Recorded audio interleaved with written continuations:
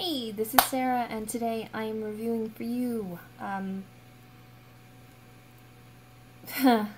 okay, previously I shot a video ages ago, reviewing a new spring, which is like the prologue, so to speak, to the Wheel of Time series, but that wasn't released until 2004.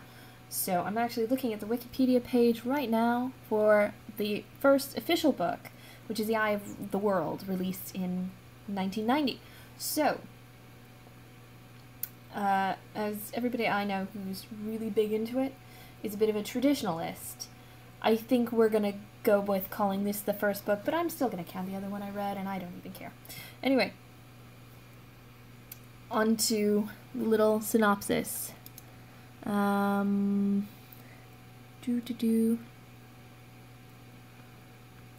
Yes, so it actually consists of two separate books in the one volume. The one is From the Two Rivers, and then the second book is To the Blight. So I'll just read you the plot summary very quickly, if I can find it. Oh wow, that's huge. We don't need to read all that.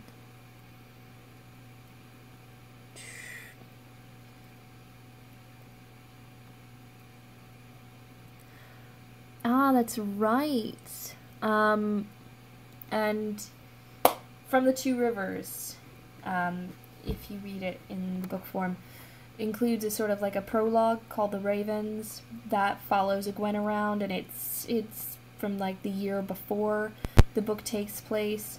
And that's really awesome. So we start actually with Rand and his father Tam taking their brandy and stuff to the inn for, I think it's Beltane. I'm going to take my glasses off because they're glaring like crazy. So yeah, so they're taking booze for a festival, and we get to see Matt starting to do something mischievous, Perrin being led, Rand being led, everyone's being led. I think we see Egwene for a few minutes before she goes all huffy. We get to see, I'm going to move you a little bit. There we go. There we go. We get to see Egwene. We get to see Nynaeve or Nynaeve. I think we're very quickly introduced even to Moiraine Damodred and Alan Mandragoran. Follows with a night where Trollocs attack the outlying farm that Rand and Tam live in. It's not really understood why originally, but Moiraine turns out to be something called an Aes Sedai, which is a magic user. We start learning a little bit about that. Not a huge amount, other than people are very distrustful of Aes Sedai because of something that occurred 3,000 years previously called the Breaking of the World, which is talked about in a lot greater detail in the rest of the books. I'll probably make a video, literally just, you know what, I won't even bother. I'll just cover it very quickly. Basically, originally in what they call the Age of Legends, 3,000 years previous, there were Aes Sedai that were men and women, and they had worked together for some reason to put a boar in the Dark One's prison. The Dark One is the devil, worst thing, anti-creator. The creator had locked the Dark One away, and so they decided to crack that shit open and check out the gooey goodness within. Because one of the Aes Sedai, called Mirren, originally, had thought that there was power in there that she could harness. And so I guess they thought that there was a way that they could do more than what they were doing previously. They just wanted more power, really. I don't remember I don't think she declared herself for the shadow at that point. I don't think she declared herself for the shadow at that point, and that she had done it because she wanted to impress the man of the time, this guy called Luz Theron Telamon, who had, originally been with her, and they had been lovers, and he had gone on to fall in love, marry, and have children subsequently with a woman named Ileana. I don't know how to pronounce it perfectly. Anyway, this blonde chick. And so they crack open the Dark One's prison. And that went badly. And loads of things were destroyed. And there was somewhere in there was the war of power, the war of the shadow. And in the end, Luz Theron and the 100 companions, men and women, worked together to seal the boar in the Dark One's prison. And in doing so, create 7 seals made of Cuendelar. They're round, about yay big, as is described in the book, and they have... basically, they're the yin and yang symbol. Everybody knows what that looks like. And that symbology is recurring throughout all of the books then. That, there are equalities and differences in the way that men and women can use the power. None of that is touched on really in this book. Really, what's important about the first book is that Matt, Perrin, and Rand, all 3 of their homes are attacked by trollops. Excuse me. Who are trying to kill them, and so they must flee. Also, if you can see my hand, I wrote down the names, thinking I would go to where I normally go to film this, and that's why this is so dark. But then I thought, oh, I'll just stay here, because I'm really lazy from being at the gym, and that's why I also look like this. So that's what that is. That's just the names of the books. Ah, see? Who needs paper? I'm saving trees. So yeah, they run. They leave Emmonsfield. I should say not all of them. Moiraine and Lan take the boys away. And they run in the middle of the night. And Egwene chooses to go with them. They really don't want her to. But Moiraine says that Egwene has the spark born in her to be Aes Sedai, and so wants to take her to Tar Valon to train, or Tar Valon. I keep doing this because the way that I read it and the way that I say it in my head are very different from how apparently Robert Jordan wanted all these things to be said. And you can find videos online where he tells people off because they're not saying it correctly. So, basically, what happens is that in this book is they leave, they go to a place called Shinar, they wind up... Where do they wind up in this book? They do wind up in Shadar Logoth, which is a dead city from the War of the Shadow.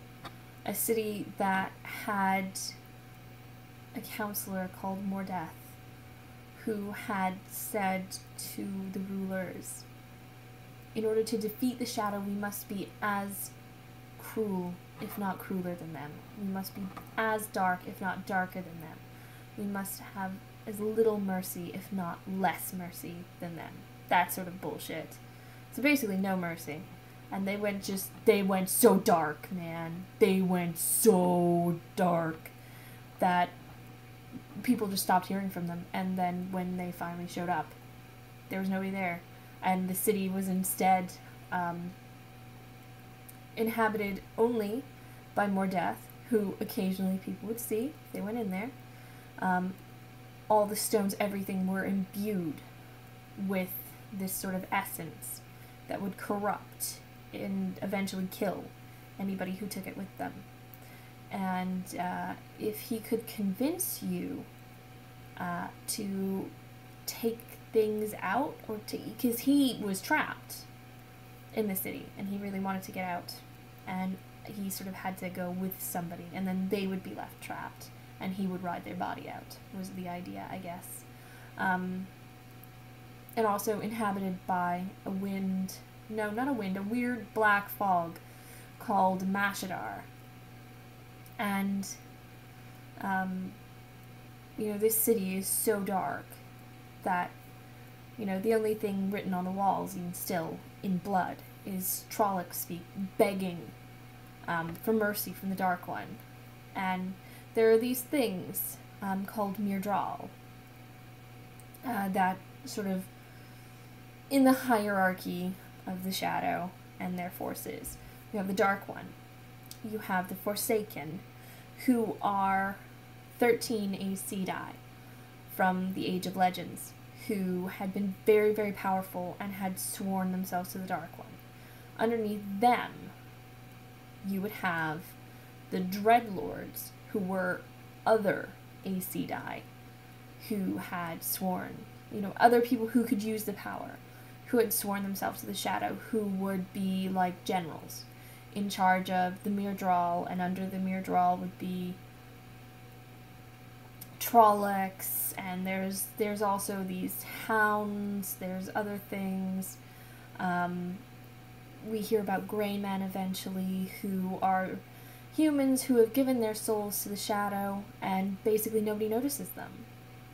They're just, your eye just naturally shoots over them. Again, not necessarily a big deal right now. But Shadar Logoth is. And so basically, it winds up being so important for the Shadow to find the three boys that they drive, these Myrddraal, they drive a bunch of Trollocs through the city. They get separated. Perrin and Egwene wind up with a group, well, eventually they wind up with a group called the Tuathon. But before that, they wind up getting captured by this army called the White Cloaks. Or the Children of the Light is their proper name. But they are called the White Cloaks by everybody because they wear white cloaks. Because they think that Perrin is a dark friend. They obviously, if you don't want to be picked up by an army in the middle of the night, you must be dark friends. Because you're bad people because you're sneaking around in the night. Obviously. So that happens. All this stuff happens. Eventually they wind up in Shinar, and they wind up getting this almost fountain of power. It's a pure pool of the one power that it turns out that Rand can channel. By the end of the book, Perrin, it turns out, can communicate with wolves, and Matt, we don't really know what Matt can do yet, and he winds up carrying a dagger from Shadar Logoth, and he is very slowly being poisoned to death by evil. So, the pool is called the Eye of the World. It's guarded by what is essentially an Ent. I can't remember his name, but he is an Ent. I'm sorry. He is. I don't think he was called Treebeard, but I think it was something so close that it was like, wow. Oh, and we also meet our Ogier, Loyal, who's awesome. And he's so lovely and so nice, and if you haven't read the books, you need to read the books. You know what, it's such a huge story and a huge world. I would be literally, I don't even know how long this video is already. I would be talking forever to get everything out to you. So I'm trying to do overview, and then I think, oh, this bit was kind of important, and then it's like, oh, well, what about this bit? And it's sort of, as a series, it's one of those things where you're like, at the time, you're like, oh, that's only a little bit, but then, at the time it was only a little bit, it was only this tiny little thing, but then it chases through the rest of the books, and so you don't really know I think that was the one thing about all of these books in this series as I've been reading them, is that, like, you have to, this is one of those ones where you're like, oh, that's not a big deal, I don't have to worry about it, and then it is. Oh, we also meet Min. We do meet Min in Bearlawn. Bearlawn winds up getting burned. We also have Tom Marilyn, who is a gleeman. He is amazing. We learn more about Lan. We learn about the Borderlanders. We actually briefly meet Elaine and Gowan and Elada and Galad and Morghast. And even, I think, for a second we meet Gareth Brine as well. Oh, and I'm pretty sure, like, for a very brief second, we even meet Talonvor. Talonvor comes in way later again. It's gonna be awesome. You're gonna be like, whoa, Talonvor! Yeah! It's gonna be awesome. So, the Eye of the World is this font of the One Power. All along the book, the boys keep having these dreams about the Dark One. And so we wind up seeing, I think it's Bilal and Ishmael. Bilal is killed. Ishmael, we assume, is killed. Eventually we learn that is not as correct as we thought, but Ishmael is killed. By the end, actually, which was pretty awesome. We assume Ishmael is killed, but it turns out not. That was crazy. Totally thought he should be. So don't really know what happened there. And that's what happened in book 1. Vaguely. It was really good. As you can tell from my I want to tell you everything, there was a lot that went on. There's a lot I want to talk to you about. There's a lot I want to tell you, and it would ruin everything. Genuinely, it's a good series. I would love to open a discussion to anybody who watches this to talk about the books. They're very good, and as of January 8th in Canada is the release of the final book, A Memory of Light, which is why I'm rereading, and I should have started earlier because I had literally forgotten how big the books are. I don't know how I'd forgotten. I mean, they took about 2 feet up on my bookshelf for years. But, yeah. Anyway, that's book 1. I will review book 2 shortly. Okay, thank you. Totally read them. Okay, bye.